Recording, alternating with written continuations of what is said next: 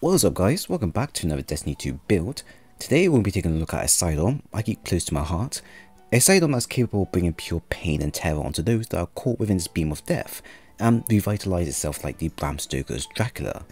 Today we're going to be using the Devil's Ruin sidearm, and I'm going to show you how you can turn it from a mini death laser to a baby 1000 voices prototype. Many of you should be familiar with the build as it predates back to when the exotic was first introduced, and since then it has had some usage in many of the activities in game. As of now, I can see the sidearm picking up sway with the community thanks to the infinite ammo update that Bungie recently released, and this miniature beam ability is quite powerful when used in the right environments. Now adding 2 and 2 together allows you to maximize this weapon's special ability anytime and anywhere you like with little to no downsides involved. So I decided to build on this feature to create one of the hottest mixtapes to come out of the Hellmouth. The setup will allow you to use the beam attack on a repeated basis while receiving non-stop damage buffs, sunspots, and elemental wells in the process. It is so hot in fact that when fully stacked with damage buffs that weaken 1 to 2 shot champions once they become stunned, making it a great champion deleter when you need it. Sounds interesting? Great, as I have a lot more to cover within the build that I'm sure you'll make a note on. Before we head in, if you enjoyed the video then do leave a like and a sub as it goes a long way for me.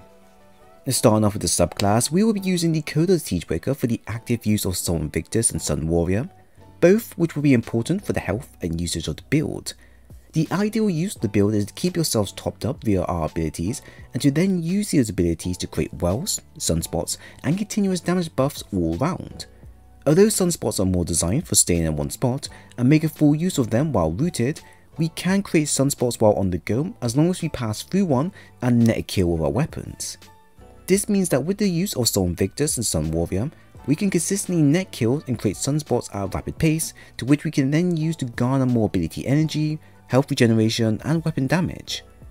For the Devil's Ruin, this is great as we will be having the Path of the Burning Steps and Elemental Well mods active, who will also be actively improving the weapon even more, but also allows my other weaponry to have some use as well.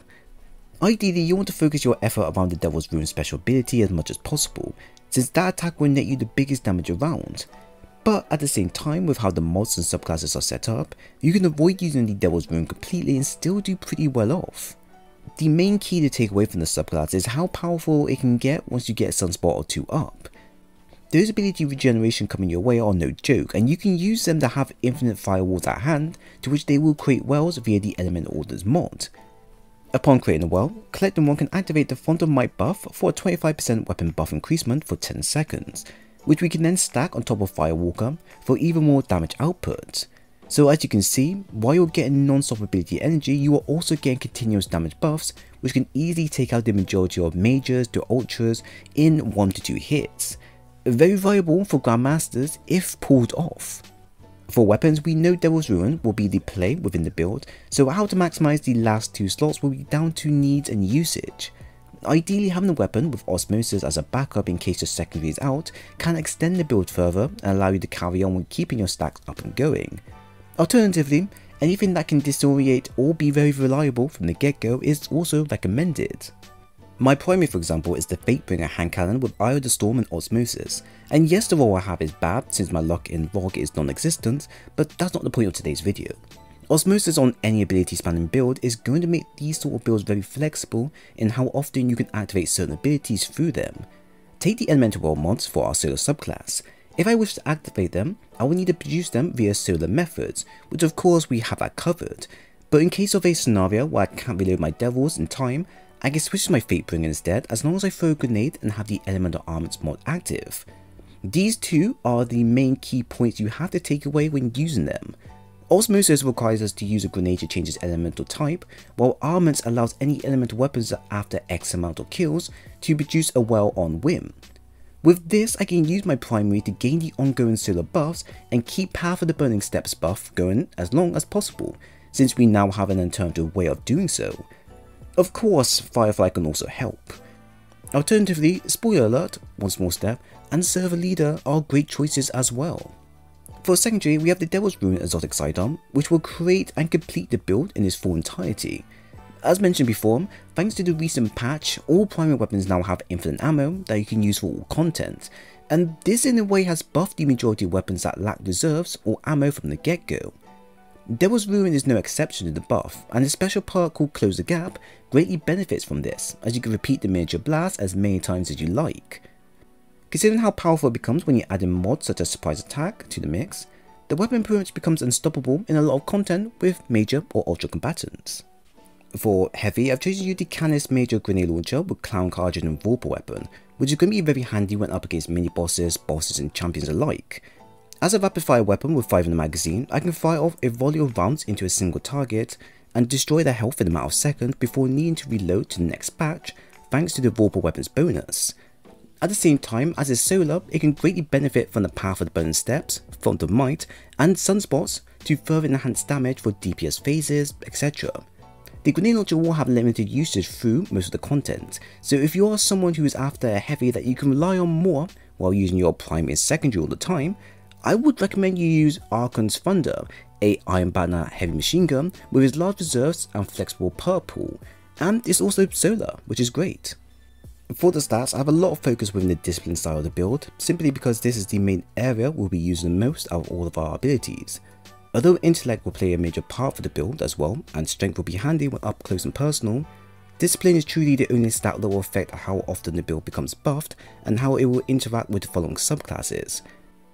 Because of how strong our ability energy recharge rate currently is when in sunspots or collecting wells, you don't need to focus as much into the other areas as long as you have one key stat to aid you throughout. So in my example, I've aimed for 80 in discipline so we can garner grenades faster to produce wells and sunspots as we go, which will all lead back to regenerating grenade ability again and repeat. To aid us with the regeneration, I've added in the discipline mods to greatly improve the regeneration speed to reach the levels we are currently at, while also adding in the impact induction mod when we use our melee every now and then. Most importantly, the elemental ordnance mod will allow users to create wells upon grenade kills and will help you for pretty much 99.9% of the content in game if you want to have a 20-second cooldown rate. Now everything as mentioned has been left how they are, as discipline and some class ability regen will carry the rest. However, we do have some points in them just to make the transition a bit faster.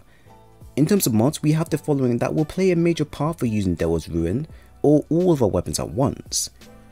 We have the Surprise Attack mod that will provide a 35% weapon damage buff to our sidearm when active and is great when we want to overkill combatant, but does not stack with any other empowering ability, so do take that into consideration. We have the Font of Might mod for a 25% weapon buff to those that matches elemental value, which is another great benefit to the user. We have the Elemental Armaments mod for producing wells when we get a solo weapon kill, and then we have the Withering Heat mod that weakens champions by 30% debuff when applied, which is great in any content involving champions as you can delete them a lot more faster. Except for Overload Captains. Nothing can stop an Overload Captain. Now, as we have covered the main topics of the setup we are using, here are the mods we have and how they will overall affect the build. For head, we have Intellect, Grenade Ammo Finder, and Surprise Attack mod. Arm, we have Might and Recovery, Impact Induction, and Taking Charge mod. Chest, we have Discipline, Concussive Dampener ×2, and Elemental Orders mod. Leg, we have Maya Discipline, Sidearm Holster ×2, and Font of Might mod. Mark, we have Maya Discipline, 1-2 Finisher, Withering Heat, and Elemental Armaments mod. Interestingly with the build, this setup allows your sidearm to become a one-man army against both combatants and players if you time your shots right and build up your buff as you go along. The best way to make the Devil's Ruin effective is to fire off all but one of your weapon's rounds and then activate your charged laser attack for a final KO via the charged beam attack. This in practice will allow you to build up your powerful burn step stacks, create wells, and allow you to activate the Font of Might mod, and overall allow you to create a sunspot in the meme run for a small but heavy hitting attack. Of course, you can just activate the Devil's Ruin special attack there and then, as you can just easily build up your stacks that way. But if you want to be efficient and net the highest amount of damage on a particular combatant, then you want to maximize your shots and work your way up from there. This is pretty much what creates the highly dangerous build overall, as it's just as simple to understand as it is for activating it. Using this setup in Gambit for example can allow you to quickly take out defenders instead of relying on a fusion or shotgun to do the trick, and thus saves you a bunch of ammo. Alternatively, for Nightfalls, it's capable of ending many champions' careers once they are stunned or simply when they're charging at you, since the damage available can easily take out a quarter, half, or a full health there and then. You don't even need to have all your stacks available to be effective against targets like those, as the weapon alone is pretty powerful in its own realm. I would also say its effectiveness can be stretched to boss DPS once you get your ongoing stacks flowing. However, this is only effective on bosses outside of the raid and grandmasters, unless you have some killer team build in mind. The overall appeal of the build will suit those that want to give Devil's Ruin a second try in game thanks to the infinite ammo buff and the season's anti-champions mods focus, with a heavy emphasis on high single target DPS. However, the build does come with a downside of needing to reload after each charged attack, which we can circumvent via the sidearm holster mod, but this can still be an issue when against a very well armoured combatant and you don't have a primary or heavy to rely on. You also have to take into consideration all the stacked buffs you have going and how you have to maintain them if you wish to get the best damage out of what's being offered.